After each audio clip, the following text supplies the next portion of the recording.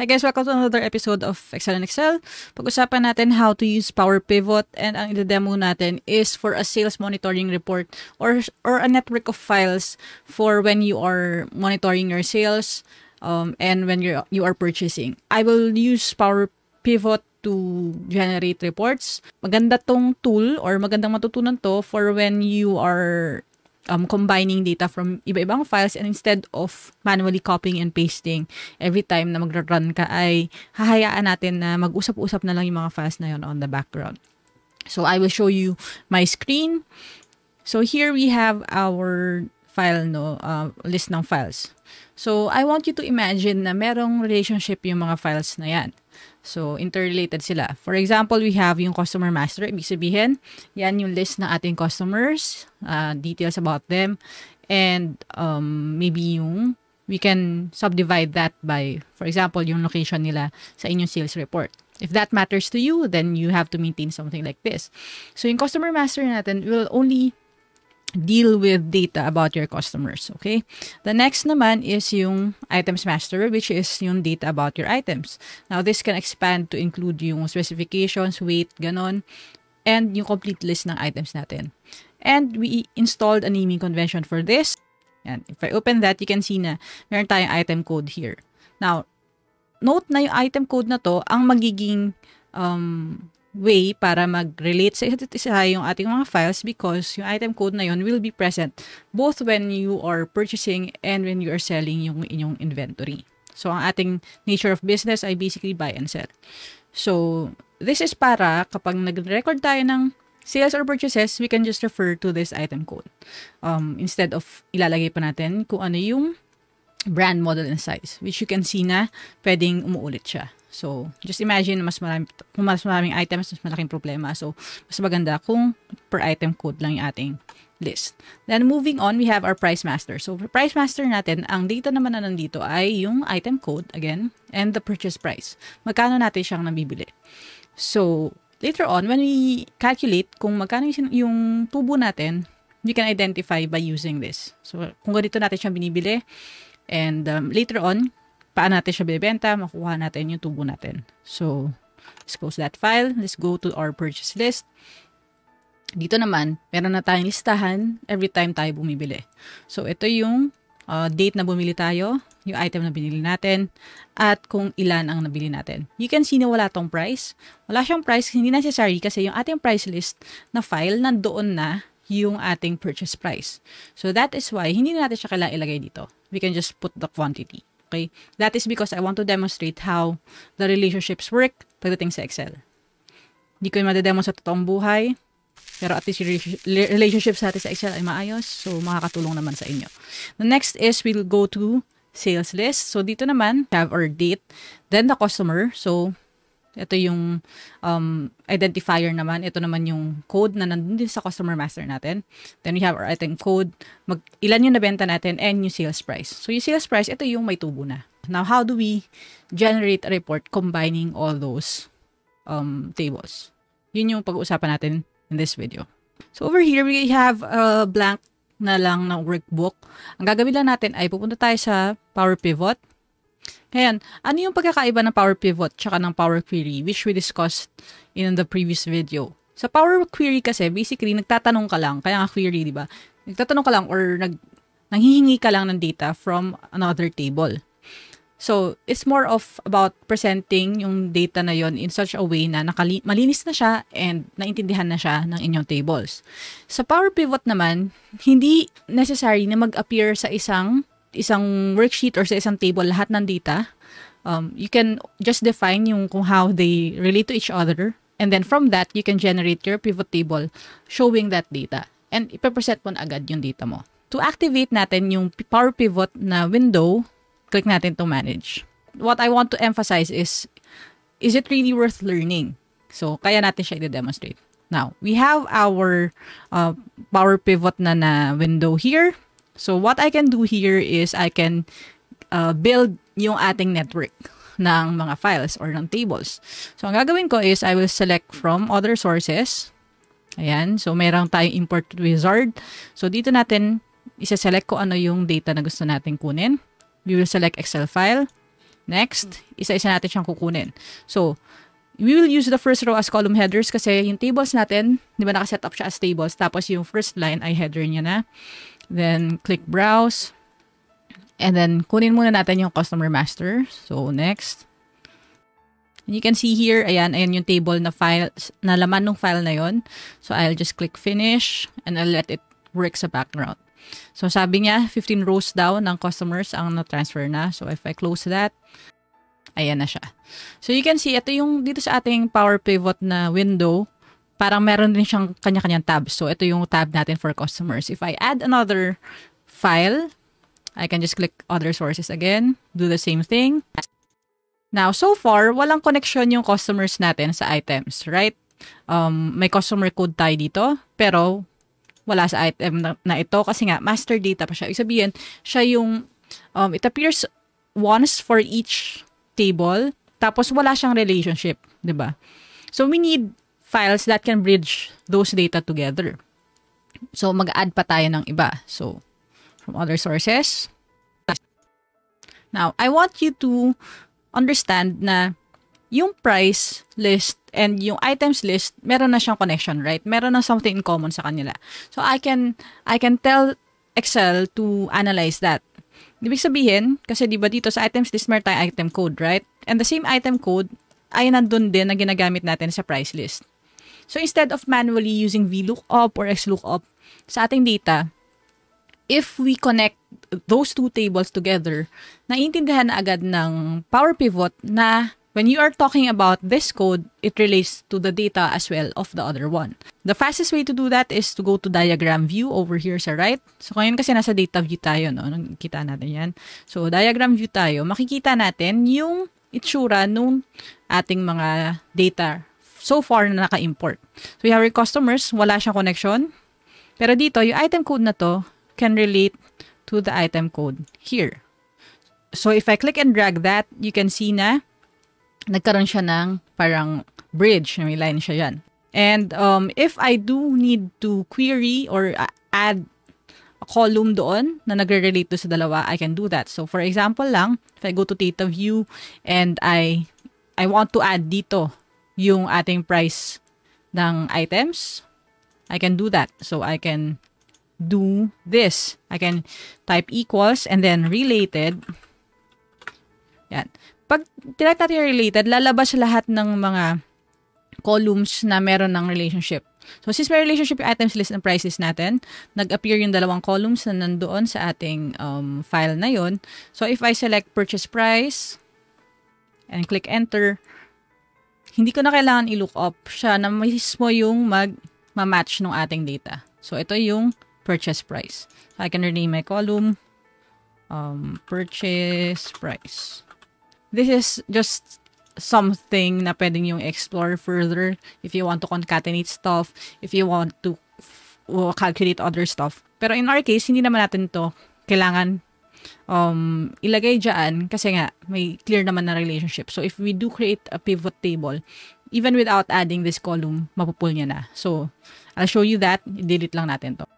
So, now we will add our moving na mga data na iba. So, ito kasi tatlo, yung list ng customers, list ng items nyo, list ng price nyo. These are not necessarily changing or moving. So, kung meron kayong person in charge of purchasing, di ba? That person will key in yung mga purchases dun sa ating purchase list. Dun, if the person naman in charge of selling would add yung data dun sa sales list. So, ito na yung magbabind together sa ating data. So, import na lang natin ulit pareho. Now, you can see sa bottom ng screen ko, nandun na siya yung customers, item list, price list, purchases, and sales. Ngayon, may further connection pa siya, right? Kasi ang gusto natin ngayon is to present yung status natin, whether it's inventory or yung magkano kinita natin per period of time. So, what I need to do here is to establish yung relationships nung mga dinagdag pa natin. So, go to diagram view again. Ngayon, we have our 5 here, yung 5 natin na tables. So, move ko lang para making visible siya sa inyo. So, yung purchases natin, itong item code will appear many times, right? Hindi siya isang beses lang. Kasi tuwing may bibilhin, magkikiin ka ng item code. So, ibig sabihin, hindi siya pwedeng maging source ng ating identifier. So, ang gagawin ko ay kukuha ako from the item code kasi it appears once lang dyan and lalagay siya sa purchases. That way, since related na yung price list papunta sa items list, pwede na rin siyang mag-connect sa ating purchases. Right? So, the same thing, this item code will also appear many times on your sales file. So, the price list will also connect to the items list and connect to our sales. Kasi nga, may flow na rin siya na 1:2 many dito. Okay? So, ngayon, interrelated na siya. Dito naman sa customers natin, saan nag-a-appear yung customer? Dito rin siya nag-a-appear sa ating sales file. So, sabihin yung customer code dito ay same sa customer dito. It appears once dito sa customer natin. So, dito natin siya manggagaling papunta dun sa ating sales. Yan. Yan. Move natin siya dito para mas visual. Walang kinalaman yung customer sa price, sa item, or sa purchases, pero may kinalaman siya sa sales. So, I can relate that to that. Okay? Now, let's build our pivot table reports. You go to home and click pivot table. So now, imagine nyo yung lahat ng data na nasa background ay available na para sa inyo. So if I click OK here, makikita nyo yung pivot table fields now shows 5 tables. Ibig sabihin, you can pull any column from that, kinolapse. Ayan, in-expand natin yan. Lahat ng columns na nandun sa tables na yon ay pwede nating gamitin to build our pivot table. Now, if first time you gumamit ng pivot table at hindi pa siya master, I encourage you to explore yung ating lessons previously about pivot tables kasi kailangan nyo siya ma-master para ma-build nyo yung inyong report. So, for now, ang gagawin natin is mag-build tayo ng inventory. Yung status lang. So, what we need to do is to get yung rows. Yung rows natin would be, of course, yung ating item. Yan. So, kunin natin yung item code from the item list. Lagyan natin siya sa row. So, ito yung different na codes natin. Now, kung gusto natin inventory, syempre, kailangan makita natin kung ilan yung na-purchase at ilan yung nabenta. So, kukunin natin yung ating quantity ng purchases. Ilalagay natin siya sa values. And now, we have the quantity purchased. Now, we can rename this para mas clear. Go to value field settings lang or you can just go ahead and directly sa cell na yun yung edit. Lagyan natin is quantity purchased. If I click OK, so ito yung lahat ng na-purchase natin according to the purchases na file. If we want na hindi yung item code, instead of dun sa mismong purchases ay mag-VLOOKUP pa tayo, you can actually just click and drag here and you can see may breakdown na siya or naka-identify na rin yung kanyang brand and model. Or if you want it na pati size, pwede rin siyang ganun. If I remove the item code, I just want to see yung inventory ko just by the brand, I can do that as well. So, may unlimited ways to express your data to make it more specific or more general, depende na sa inyo sa pag-build nyo ng pivot table without tampering yung source files nyo, which is a good thing.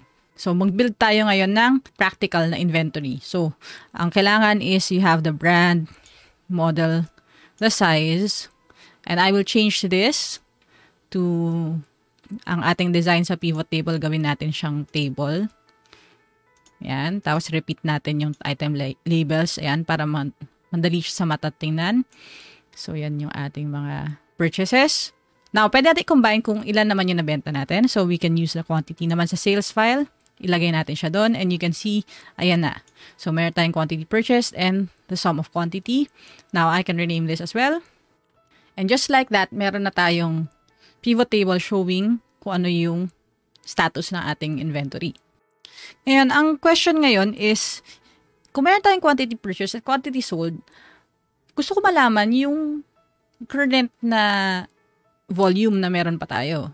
Pero, pagpunta naman ako sa fields, items, and sets dito, which is yun yung usually ginagawa natin and naglalagay tayong calculated na item dito, hindi siya pwede. So, ano ang gagawin natin?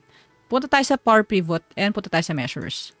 So, sa Measures, dito tayo pwede maglagay ng additional na calculated na column or set of data. So, if I click new measure there, so in our case, ilagay natin siya sa items list. So, maglalagay tayo ng formula. So, ang panggagalingan natin ng data is yung purchases natin. So, yung sum ng quantity of purchases natin, diba? Minus yung ating sales. Sales, sum of quantity din ng ating sales. If I click OK, nagkaroon na ng calculation dito.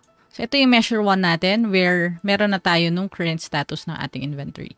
So, I can also rename this current stock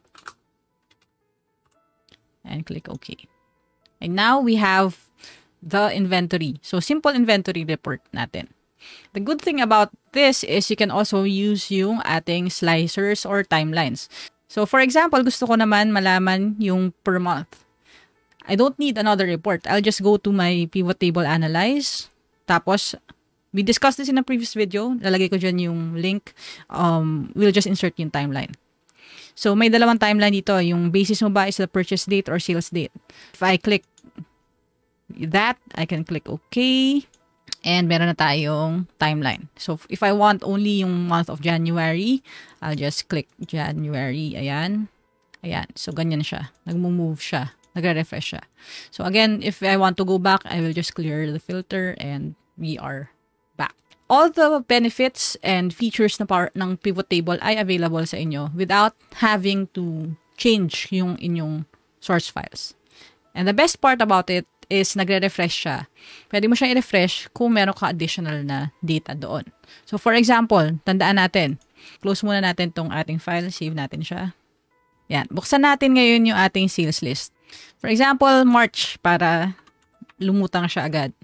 Lagay natin na bumili ulit si customer 06. Yan. So, nagdagdag tayo ng March, right? So, isave natin tong file natin.